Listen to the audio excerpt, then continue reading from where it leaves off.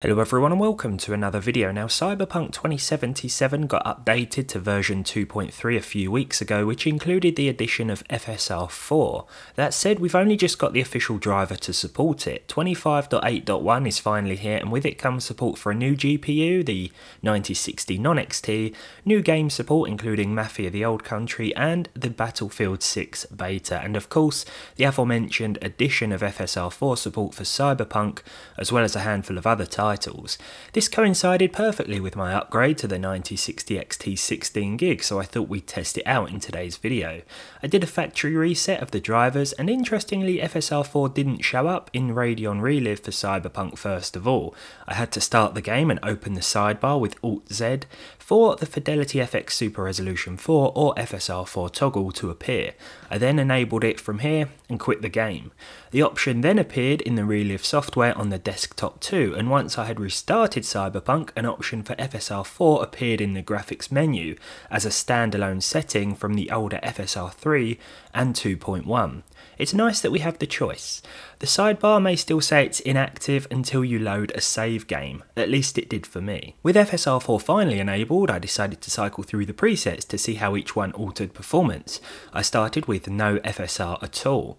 Native 1440p with a high preset and high crowds will give us around 80 FPS.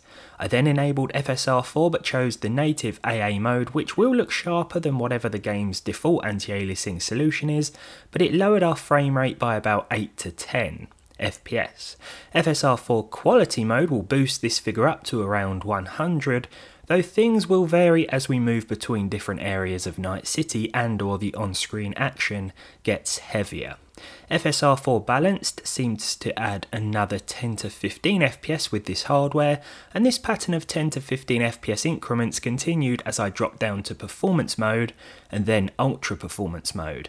FSR 4 ultra performance mode is rendering the game internally at 480p and outputting it on my monitor at 1440p. To be honest, it doesn't look too horrible. There is some noticeable shimmering on distant objects, most noticeably with fences and trees, but 480p never looks so good on my AMD card. We are running into some CPU bottlenecking here though, and dips below 100 FPS were frequent. This is unnecessary with the 9060 XT 16GB, but it's certainly fun to mess around with. I don't know why my brain always goes straight to destroy the graphics mode, but here we are. Now that we've descended into the chaos that is running Cyberpunk at 480p, we may as well turn the visuals way up. The RT Overdrive preset includes path tracing and looks amazing, but even at native 1080p, the 9060 XT will struggle to hit 30 FPS. In fact, the only hope of hitting 60 FPS with these turbocharged visual settings is, you guessed it, by using upscaled 480p with FSR 4 Ultra Performance mode. The artifacts and shimmering I mentioned before seem to be more noticeable with path tracing on.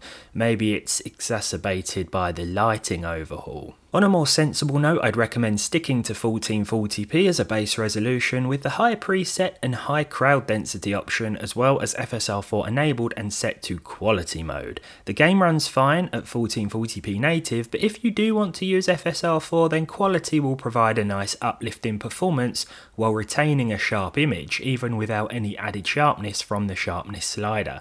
It also seems like the performance gains, at least with my i7-12700F and 9060 XT combo, are minimal with the more intensive presets in more intensive areas. This is quite a brief look at FSR 4 in Cyberpunk, but I was quite eager to try it out this morning, so I thought we'd finalise on a quick comparison between FSR 4 and FSR 3. Here we are then in one of my favourite parts of the game, the Badlands. With FSR 4 quality mode, we're seeing about 110 FPS here. Keeping quality mode on but switching to FSR 3 will give us an additional 10 to 15 FPS, but I noticed that some of the objects started to flicker. The little bushes in the foreground and the metal pole on top of the trailer to the left of the screen are a couple of noteworthy examples, though I don't know how well they'll be picked up on video. From my testing with the 9060 XT, FSR 4 does look better than FSR 3, but the equivalent preset will perform worse, as expected. Just like with DLSS 4, it may be a case of being able to get away with the next preset down though. But that's all for this one. I wanted to see if FSR 4 was actually working with Cyberpunk, thanks to the new driver update finally, and it seems like things are all good after a bit of farting around with the settings at the start. But yeah, hopefully this video is helpful, or at the very least entertaining. Thank you so much for watching. As always, if you enjoyed it, leave a like, subscribe to the channel if you haven't done so already and you want to, of course, and hopefully I'll see all of you in the next one.